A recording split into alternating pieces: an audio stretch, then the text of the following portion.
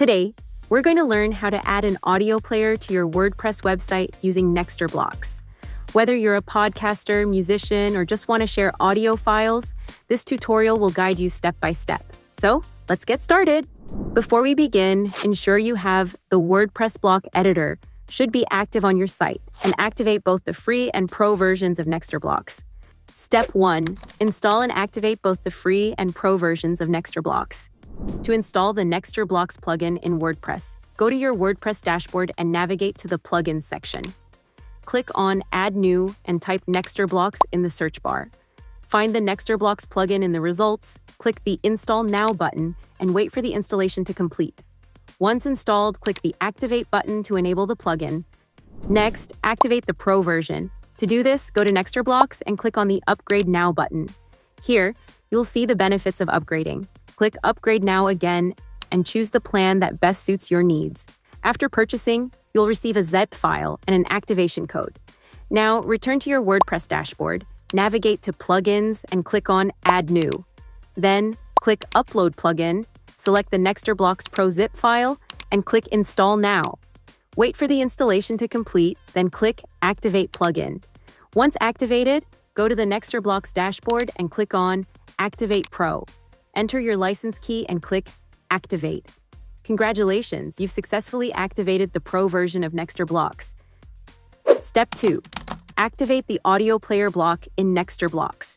To activate the audio player block in Blocks, head over to the Blocks dashboard. Once there, click on Blocks, and in the search bar, simply type Audio Player. Now, toggle the switch to activate the block. Don't forget to click on Save Settings to confirm your changes. Step 3.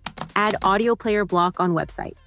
Now let's add the audio player to your page or post. Head over to your WordPress dashboard and navigate to Pages or Posts. You can either create a brand new page or edit an existing one. Once you're in the editor, click the plus button to add a new block. In the block search bar, type Audio Player and select it. Just like magic, the audio player block will appear on your page. Step 4. Customize the audio player block. Let's make your audio player truly yours. Start by heading to the Audio Player tab, where you can choose from a variety of predefined layouts to match your vibe. Next, jump over to the Playlist tab. In the Content section, you'll find a default repeater item. Go ahead and open it up. Add your audio title in the song title field and the artist's name in the song author field. Now, let's talk about the source section. You've got two options here, self-hosted or external. If you choose self-hosted, you'll need to upload your audio file directly from your WordPress media library. You can also add an album or song image by clicking right here. Prefer using audio from external platforms? No problem. The external tab is perfect for that. Simply paste the audio file's URL into the URL field. And don't forget to add an image in the image section to make it visually appealing. Want to create a playlist? Just click the Add Content button to include more audio tracks. Build it as long or as short as you like. Now let's explore the Common Settings tab.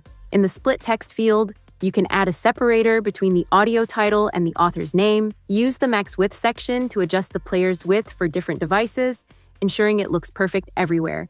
And finally, tweak the default volume section to set the perfect sound level for your listeners. Let's style your audio player to make it look even better. Click on the Style tab to customize different parts of the player. You can change the font, size, and color of the song title.